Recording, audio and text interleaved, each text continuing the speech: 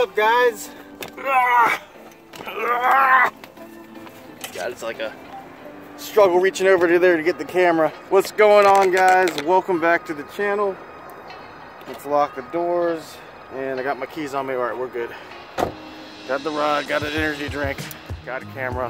What's going on, guys? Welcome back to the channel. It's been a few days since I've made a video. Reason being is the water's been doing some interesting stuff. I still have been able to pick, you know, maybe one or two shad here and there off, but wanted to make an updated video, a current, recent video, and see if I can show the progression of the bite here at the James River in Richmond for the shad. So I'm here at one of the spots. The water level is, ooh, looks good. Water level is better and the water clarity is much better. I can see the bottom from here. Let me set this down right, y'all. Yeah. And look at this mud right here. This is the stuff that gets me. I'm always slipping on this. I was about to say something. This stuff. Yeah, water level looks much better. This rising tide right now, it's about to be high tide, but as y'all can see, I don't know how well y'all can see, but the water clarity is much better. So that means hopefully that the shad will be more aggressive and more willing to bite. I don't see why this won't happen, but let me put this down based off of this beautiful, see, what was this? At one point somebody was like, all right, we're just gonna make this little, what is it? Yes, it's kind of muddy right here because this goes definitely below the water at high tide and it gets real muddy. So I'm gonna go get my boots actually back up there. Let's put you down right. Stay. Yeah, it look. Oh, wow. I think that's the first time I ever put that back down and it didn't roll all the way down the hill. Nice. I will take it. Let's see. Keys for the boots. I mean, look. Like, what are those? Well, we got the boots ready to go. Grabbing the rod. Now I get to set the camera phone up. Oops, somebody kept a hook right there. We'll pick that up. All right. Nice. Now, to walk down this. Don't want to get impaled by one of these barbs. Looking at the camera and walking on this is probably not the smartest thing to do. So let's be careful. Let's be careful. All right, there's the mud. Not too bad. Definitely happy that we have the boots. Oh yeah. Oh yeah. Ooh, the drag's a little tight today. There we go.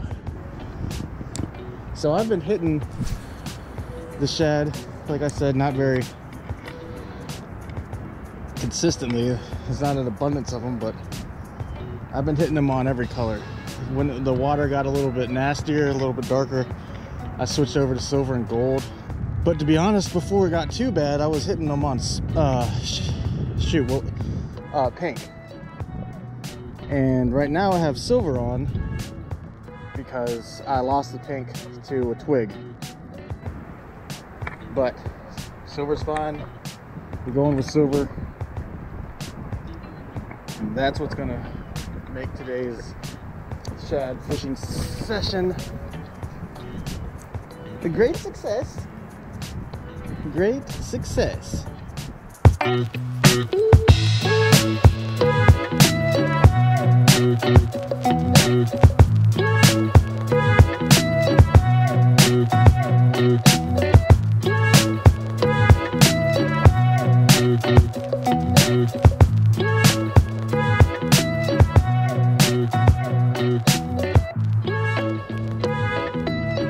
Well,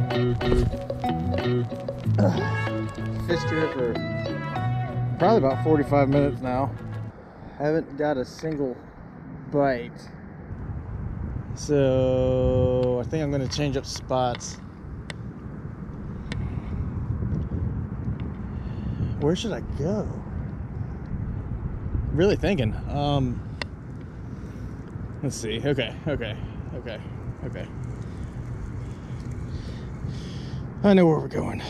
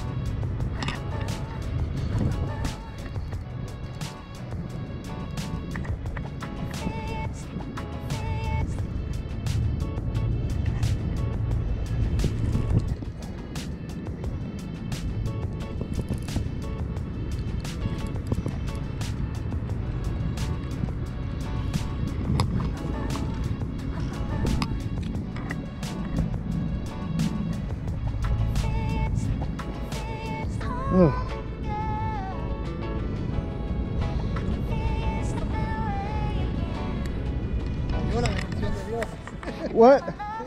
Oh, sorry, I don't know Spanish. There you go. So I hope you don't mind being in the video. Oh, no.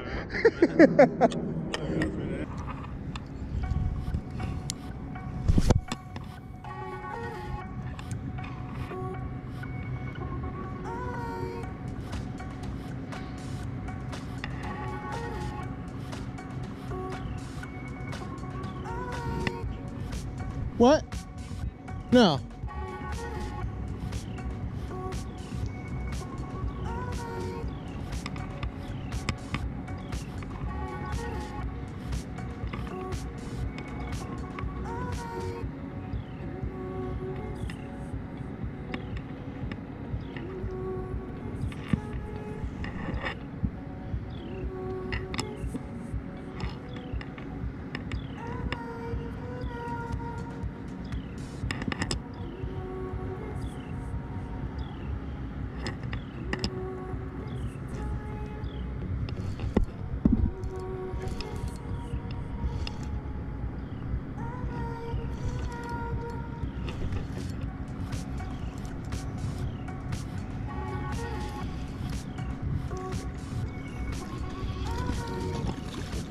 Oh shit.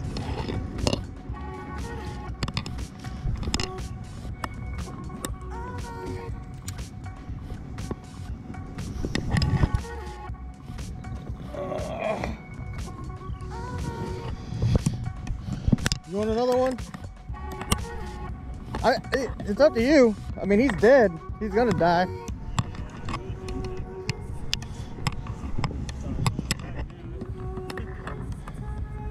Yeah, it seems like they're kind of picking up a little bit. We're over there. I'll take them over there.